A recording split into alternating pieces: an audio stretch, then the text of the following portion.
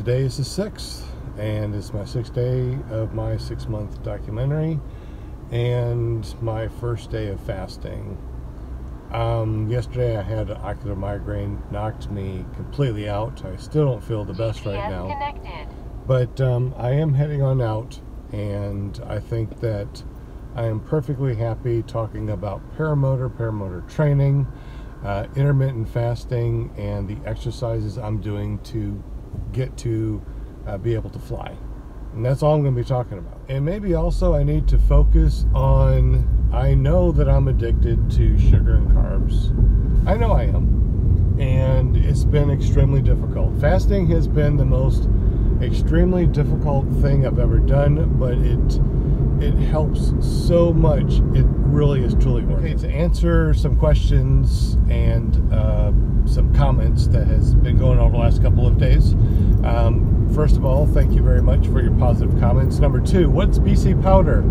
BC powder, you can get, it's just aspirin that's powdered up, and I like the cherry flavor. It actually goes down much better than just crushed up aspirin. That seems to work very well with headaches. Another comment said there's nothing you can do about migraines, they just happen. There's nothing you can do to prevent them, they just happen. However, I completely disagree with that. There's a reason that they happen, and once you find that cause, you can eliminate that cause and stop it from happening. To me, I believe it is something in my diet. What exactly it is, I'm still trying to figure it out, but I tell you what, eliminating sugar, dairy, like milk, and eggs out of my diet has helped reduce them from multiple times a month to once every 6 months. It's a very good idea. I might take an Epsom salt bath for the eye twitch, but I think that eye twitch was because of that migraine I had. Rick said, how about all the food that you've been hiding, like that steak that you didn't post, and all those chicken bones and all that chicken that you ate? Not hiding anything. I am an eater. I tell you what I've been eating. I may not take a video or a photo, but man, I am an eater. I can eat a lot of food, and I think that's one of my issues. If I ate 3 meals a day, I would be fat. I would be completely fat. Having 1 meal a day with the amount of food that I eat is the only thing that has kept me about 215 pounds and not back up to 315 pounds. You know, I don't drink, I don't smoke, I don't do drugs. You know, I work a 40-hour work week. I'm 50 years old. I'm into paramotoring. I'm learning to kite, which is where I am right now. I'm over at the McGee Center pulling in. My dog wants to go for a walk, so give me a second. So we are out walking over here by the garden. It's I really love this place. I'm wearing my boots and my parachute pants. Wearing the same shirt, but you know, we do laundry every day. I'm sure somebody's gonna say something about my shirt, but I don't know. Do you not do laundry every day? I do. Woo, dog. One of the reasons why I like to take the dog out for a quick walk is to actually feel the air. You know, I know that there's a lot of safety issues when it comes to the paramotor and stuff like that, and this is a hell of a workout. And I feel a slight breeze coming from this way, and I see the flag, and it's barely doing anything, which means that this is going to be another difficult day to kite the wing. But I'm out all the time kiting the wing, getting really good. My new wing is coming in on the 27th. I believe I found a motor that I want. Come on, Pooch. I found a motor that I want, and my instructor has funneled me in the right direction. Matter of fact, I put a post out in the Paramotor Facebook page and asking, you know, what someone like me would use, and a lot of people said pretty much an engine with a Moster 185 and a 28-meter wing is, and that's exactly what my instructor has put me in. And I don't know what my dog sees, but he is enjoying the weeds. I've become really proficient in reading the weather. I use the Windy TV app, and I'm trying to be the safest pilot that I can when it comes to to doing the paramotor. And I'm putting a lot of effort into kiting and making sure I know how to control the glider before I even fly. I'm making sure I'm really hydrated before I do this stuff in the morning. I mean, the heat index gets up to 100 degrees really quick over here. Right. We got water, the air conditioner's on. He can come out. Come here, Pooch.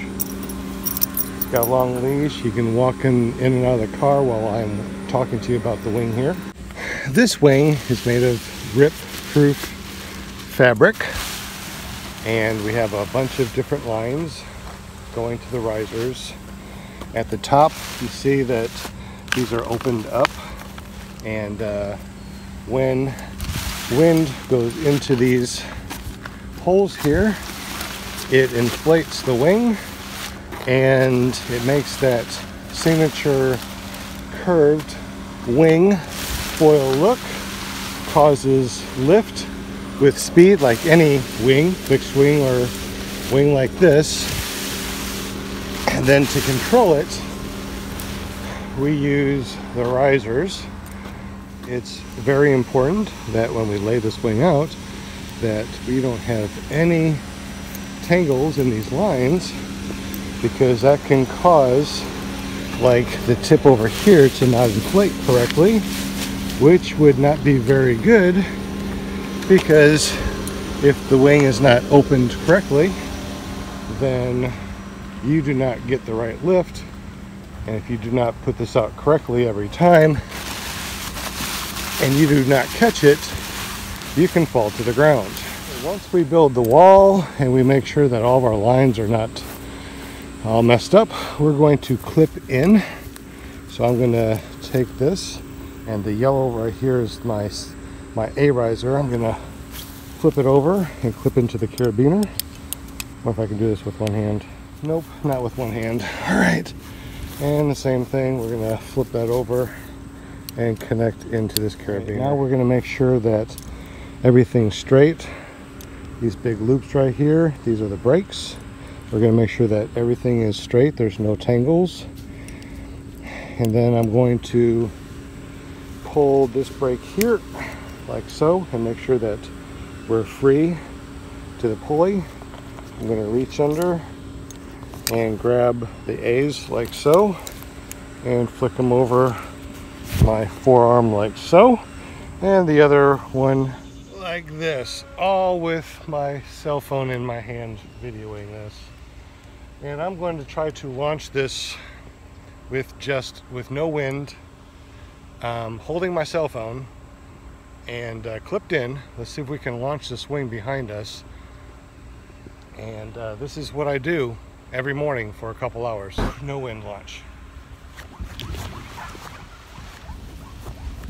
Holding on to the A's. The wing is above me. I'm controlling it as I'm running. Not too bad with my cell phone, but I've really got really good at this. Whoa! See if I can just run and fly it. Nope, because I pulled the brakes. But so I pulled the footage from my dash cam to show you some more of this kiting. This is zero wind. This is extremely difficult to do. And to do this with a motor, I'd have to run about the same amount with about 50-pound motor on my back. Time to get a backpack and put 50 pounds in it and see what it feels like doing the same thing that I'm doing right here. I've contributed my successful launches to having an instructor that has taught me, patiently has taught me how to build a wall and launch correctly. So I'm going to continue to do this for the next couple of hours, and I'll be back in a minute. All right, so I promised myself every half an hour or 45 minutes I'm going to sit in the car and cool off, drink some water, and that's what I'm doing. All right, I'm going to try to do this with the dog running around by me. Try to keep him from freaking out. It actually seems like it's more 10-15 minutes, so I come and drink water and cool off. Even dog, we've been going out running around. All right, it's calmed down a little bit, so it's time to go back out and fly. All right, well, that was really fun. I enjoyed that, got all cleaned up, washed my hair. Now I'm gonna go over and get a haircut today because my hair's been wild lately. Just got my hair trimmed and there's a heck of a breeze going. I might just have to go kite again real quick. Okay, here's another place that I'm going to try to kite. There's a tad bit of wind, not much. The heat index is 104. I don't believe I'm going to be out here very long. Alright, I'm back home. I am going to get ready for work, and that's my blog for the day. Thank you for watching. Have a great day, and we'll see you tomorrow. See you tomorrow morning at 8 o'clock when I get my Dexa scan done. I think I forgot to mention that. So Dexa scan tomorrow morning, 8. See you there.